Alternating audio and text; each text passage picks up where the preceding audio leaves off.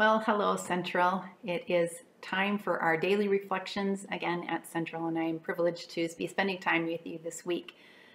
Since Mother's Day is this weekend and it is a celebration of moms everywhere, I think it's appropriate to do a Mother's Day reflection. And as I think of Mother's Day, I think of my own mom and my mother-in-laws, as I was blessed to have two of them. I think of my grandmothers and who they were in my life as they have all passed on. I think of myself as a mom to my sons and to my daughter-in-law, and I wonder what kind of a mom I am, who I have been in the past and who I am currently. I often tease them that we'll never know that answer to the question until they have their final therapy bill someday.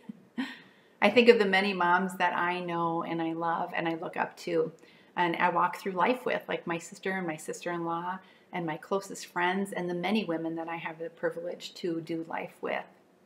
I think of what defines me as a mom, and for that matter, what defines me as a woman, and what I think should define me. Too often, I, like you, most women, we veer to our image when we think of what defines us. We think of our outward image.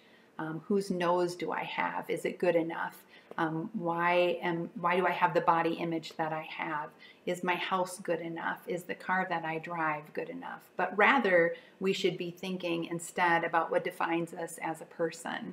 And if someone was to ask me that today, I could say to them, well, I am a mom, I am a wife, I am a daughter, I am a worker, an assistant, I am a volunteer, I am what I do, I am what others need me to be, and I am what I accomplish.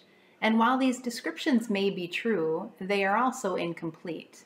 They overlook the vital fact that we are made inside and out by God. We are created in His image and for His purpose.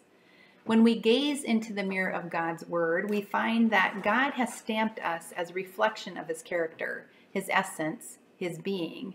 And that is not to say that we are mini-gods in any sense.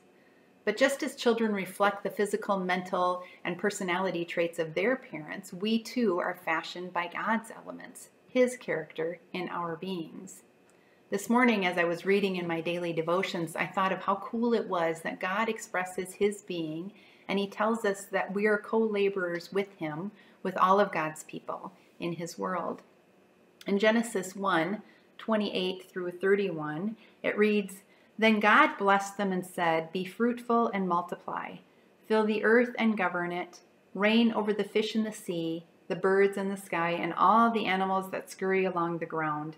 And then God said, 'Look, I have given you every seed-bearing plant throughout the earth and all of the fruit trees for your food.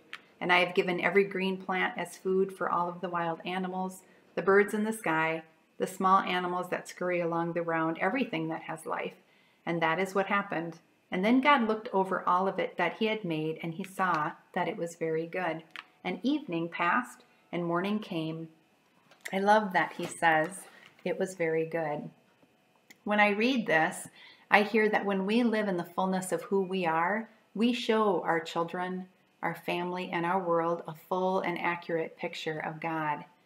When I truly live in that, then my definition of who I am changes. I am unique, being fashioned after the God of the universe, inside and out.